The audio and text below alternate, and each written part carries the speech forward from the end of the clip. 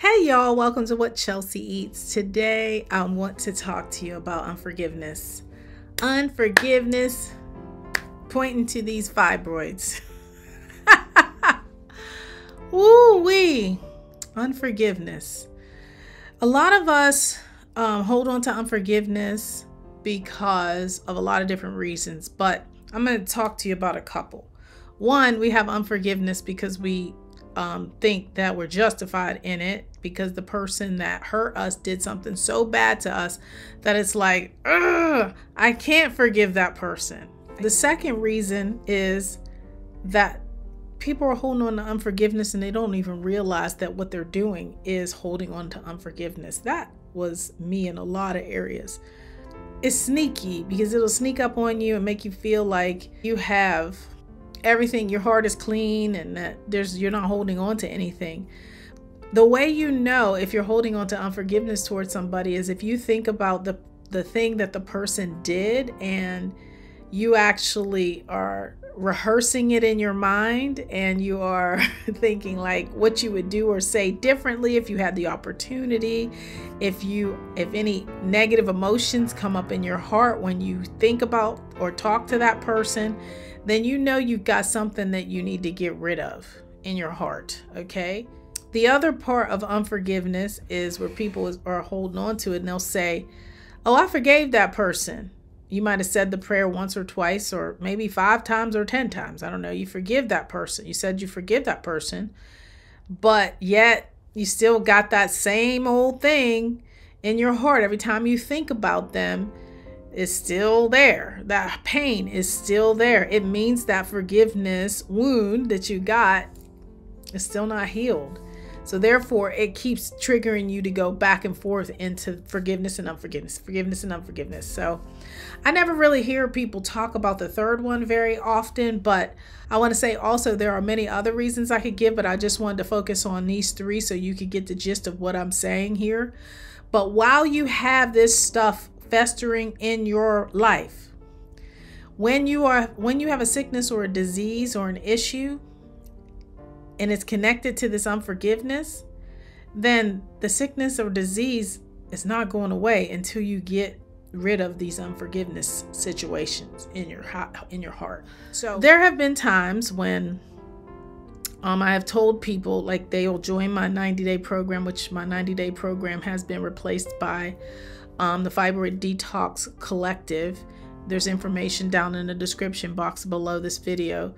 But when I get people who do everything perfectly in their life to get rid of these fibroids, and then nothing happens, nothing changes, like they're not getting any results, nothing's changing, they're still bleeding heavy, they're still, the fibroid, they still look pregnant, all that stuff, and nothing's changing, and they really are doing what I'm teaching them to do, and nothing's changed. I think then that you really need to start going deeper. And one of the things you need to start going deeper in is the forgiveness aspect. Now, there's a whole spiritual component behind fibroids, and that's not the purpose of this video. But forgiveness is one of the key things that keeps people bound up with fibroids. So you can do everything perfectly with your diet and your lifestyle and all that good stuff, but if you're holding on to unforgiveness in your heart, it can keep you from getting well. So I just want to encourage you to ask the Lord to help you to get this unforgiveness out of your heart. So one, you have to make a decision that you're going to forgive regardless of what that person did, and you forgiving does not let that person off the hook. It doesn't cause them to get away with anything. It doesn't cause that to happen. What it does is it helps you to get off the hook. It helps you to get free from the things that you want to get free from. It helps you to transform your life when you let go of unforgiveness. So say, for example, you've prayed those prayers. You've been like, Lord, I forgive this person, and you're sincere. You're actually starting to pray for them.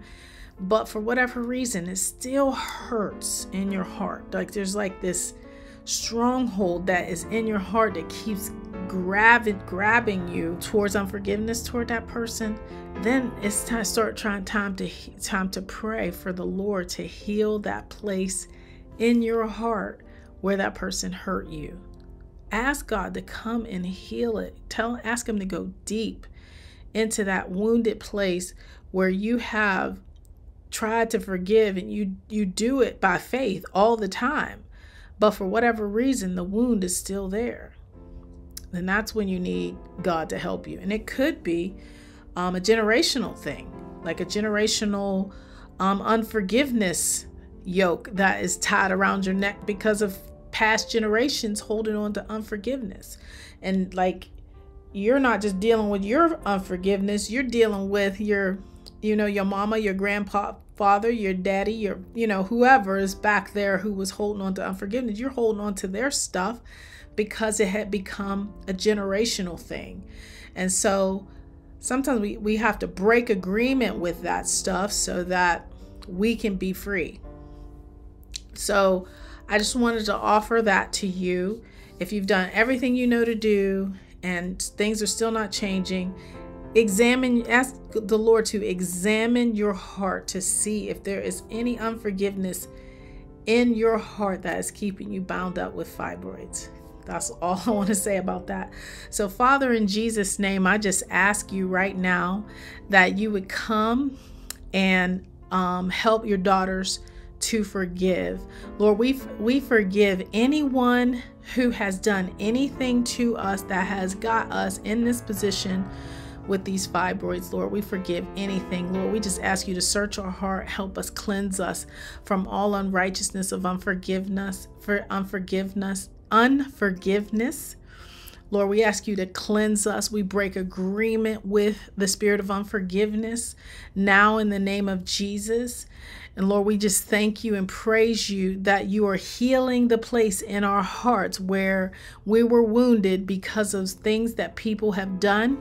Lord, forgive us for holding on to unforgiveness. And we just thank you and praise you that you're healing us up now in the name of Jesus. All right, ladies, if you liked this video, please share it with a friend. Don't forget to subscribe. Until next time, y'all, lots of love, and I'll talk to y'all soon. Take care.